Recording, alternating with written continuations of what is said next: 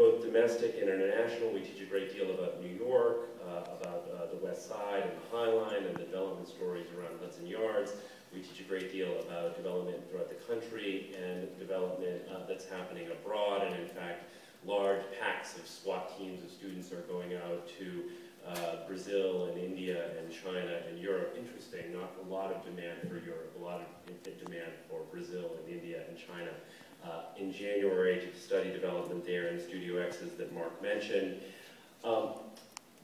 We are trying to be as interdisciplinary and as engaged with the rest of GSAP as possible. We basically come at this from the view that if you look at an act of preservation, for instance, preservation is really an act of redevelopment in most cases. If you look at urban planning or urban design, often the very material of those fields is development and how one pushes around and thinks about density.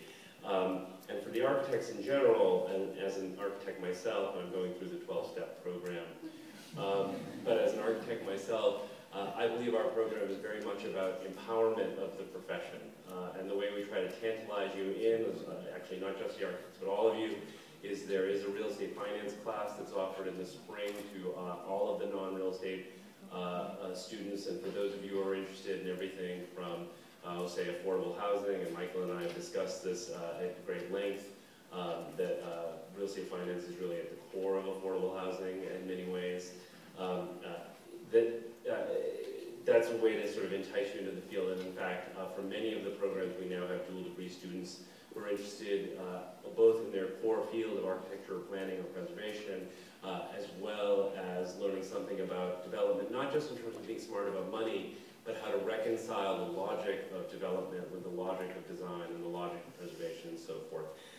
And finally, I just close by saying that I think one of the reasons that bring all of us together, and particularly this program, is that if you look at the rapid urbanization that's happening in the world, and the fact that in the cities that we are in right now at Studio X's, that those cities are largely being driven by their development industries as much as they are being driven by the political machinery, the planning, the preservation efforts, the architectural efforts. And so it's with that in mind that we approach development worldwide. So please come to our classes, look at our program, and welcome to the school. Thanks.